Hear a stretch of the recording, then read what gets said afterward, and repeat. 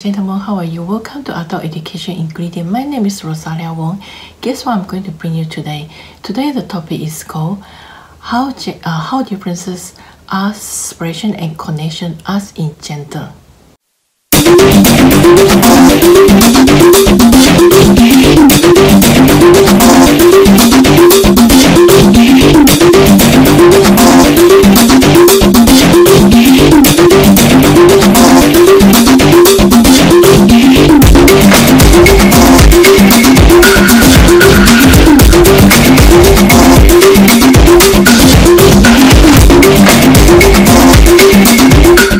Let's get started. So for awesome suggestions and advices, book me through the link below as I will bring you awesome insights into what you need to know for your profession and your organization.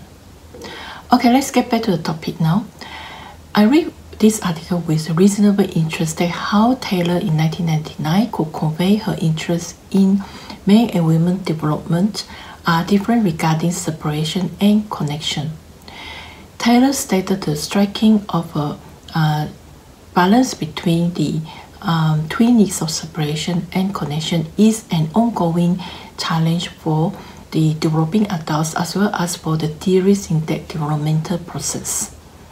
Taylor's aim of studying gender in separation and connection is to explore how we as adults could, for example, engage with the world of ideas and learn from experiences, and also how to examine and challenge assumptions, and also how to arrive at a commitment through self-reflection, and also how can we relate to others through from a place of mutual enhancement and rather than needs from others. Subscribe to my channel by hitting the button so you will not miss anything, because I bring you new topic, new insights, and interesting ideas into what you need for yourself, for your profession and your organization. Okay, let's get back to the topic now. So how does it work? As an adult educator, Taylor stated that divided into this topic into three sections. So the first section is development as separation versus connection. The second one is development as separation and connection. I seem to have a problem with the word development. Okay, the third one is separation and connection in an educational context. I will go into detail in each one of them. So first one, development as in separation versus connection. So men and women, boys and girls are going through different development stages and different life experiences. For example, family, ethnic group, and social, cultural, etc. So furthermore, these elements also include trust, mistrust, or inferior or superior, etc. So it is up to the individual to ready or not ready to deal with the challenge. For gender and connection and separation to work, these elements also actually was include religion, political, occupation, and gender, and these they need to develop fully and establish each identity.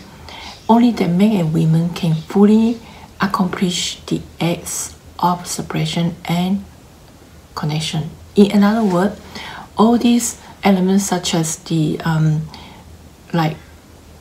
the gender elements, the elements which include the politics, religion, and also occupation and gender, they need to develop fully and establish each one's identity, and only that men and women can fully accomplish the acts of separation and connection. Bit complicated, isn't it? So separation precedes connection, and a separate identity is essential for a healthy connection to be achieved. This is a very, very useful quote by Erickson in 1959, cited by Taylor. So separation precedes connection, and a separate identity is essential for a healthy connection to be achieved. Remember that? So if you enjoy the contents, remember to put a thumbs up and share it with your friend. Okay? Thank you.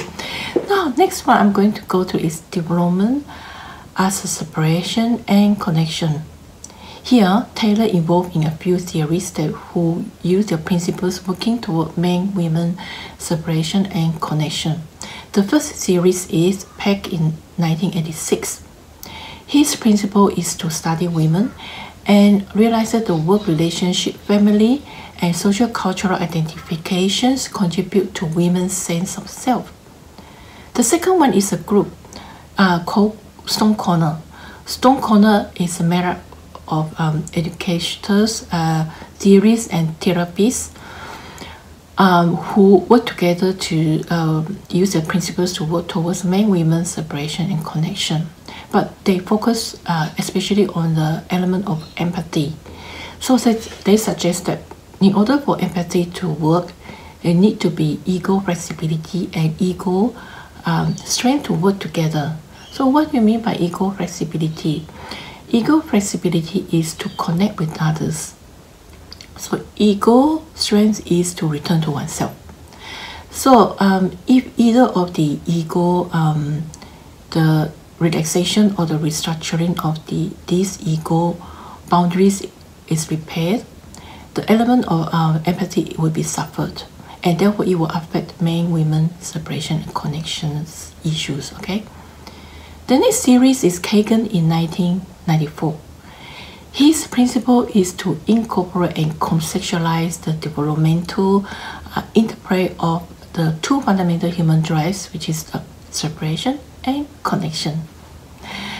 So, as we know that all these theories, they work hard towards man-women separation and connection, and they work hard to use their principles as how man-women separation and connection can work.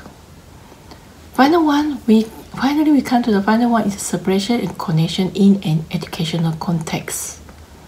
So in order for men women in the separation connection in educational context to work, Taylor suggests that we have to realize that there are 4 orders. First order, responsible for others' problem, which is unconscious empathy that neglects their own study or own education.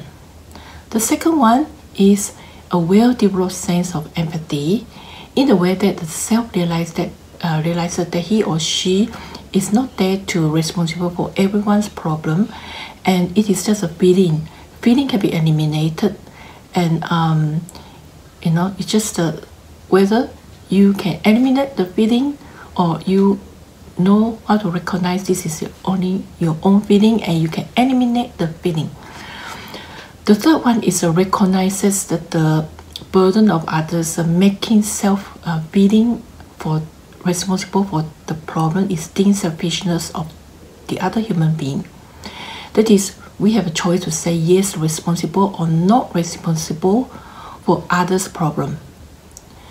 And the final one is to see oneself as outside of others' problem, but responsible for the behavior or feeling for others' problem. That is, recognizes that others are responsible for their own problem. That is very complicated, isn't it? But I suggest you to go over the video and listen to it all over again. I'm sure that you can understand. I'm sure that you can make meaning out of the whole topic. If not, you can always comment down below and ask me questions. You are most welcome.